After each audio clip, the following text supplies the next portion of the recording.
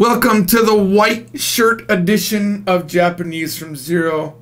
I gotta have a better thumbnail, therefore I must change my shirt, even though it's the same day. Today we are going to, I say today as if it's a different day, but it's the same day from the last video. And this is lesson 5, continuation.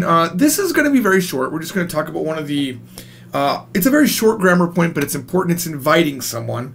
But it's doing it in a way that it's not unique to Japanese, but it might not be something you would think of in Japanese just by hearing it the first time. So let's look at it. Let's look at some new words. Ishoni, ishoni, isho, together. Ishoni. All right. Ocha, tea, ocha, and a movie. Eiga, eiga. I love movies. Science fiction. I love movies. You know that Japanese, I don't know if they still do this because I haven't been to a Japanese movie in a long time, but Japanese movie theaters is assigned seating. You get assigned a seat. So when you buy your ticket, you're looking, you know, just like a concert if you have a good seat or not. So it's kind of an interesting thing. And also, they'll come around and sell like hot dogs and hamburgers to you while you're sitting down. It's not like America where you buy your stuff first and then go inside. They do it inside the theater. Pretty cool. All right, so we're going to use those words and we're going to learn a way to ask somebody to do something with us, okay? Instead of saying like ikimasu ka? Will you go? You're going to make a suggestive invite. And that's what this is. Which, when I say suggestive invite, doesn't it sound advanced? I mean, this is course 2. It sounds like you're learning. I learned how to do suggestive invite today. 明日映画に行きませんか? 明日映画に行きませんか? Now we have never, up until this point, ever said 行きませんか? We've never had it. We've had 行きましたか? We've had 行きませんでしたか? Right? 行きましたか? Did you go? 行きませんでしたか? Didn't you go? And 行きますか? Will you go? But this is, won't you go? Will you not go? But it doesn't mean you're not going. It does not mean you're not going. It means, won't you go to the movies with me tomorrow? Right? Won't you go to the movies tomorrow?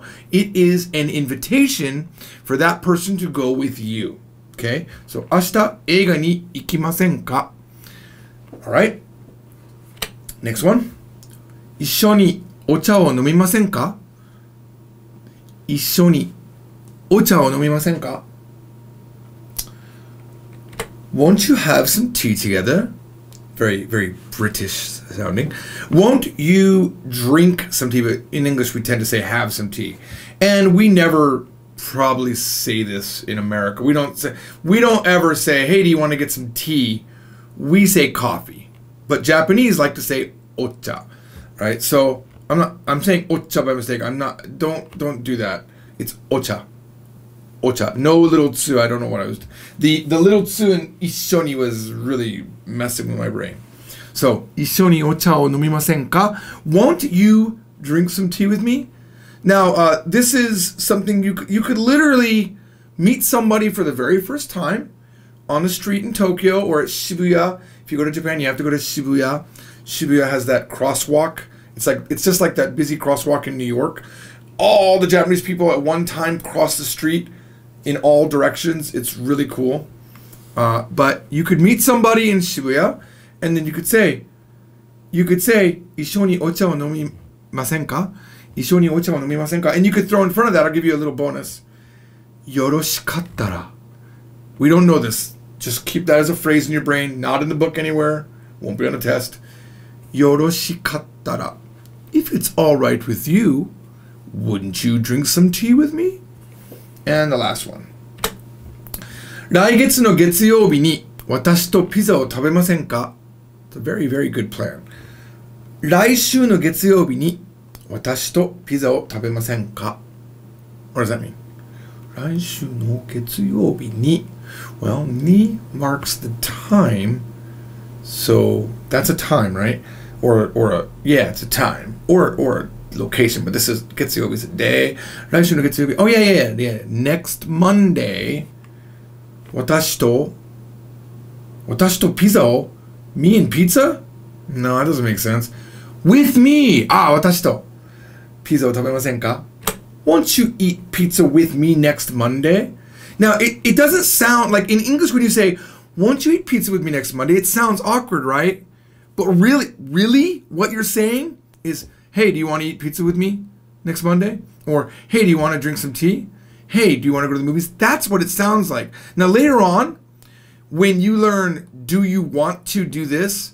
That's awkward. To directly ask somebody, do you want to, and we don't know this yet, but it's coming up. Do you want to do something? It's only good if you know the person. If you don't know the person, it's really awkward to say that. Even though in English, we'll say it. Do you want to do this thing? In Japanese, it'll be masenka.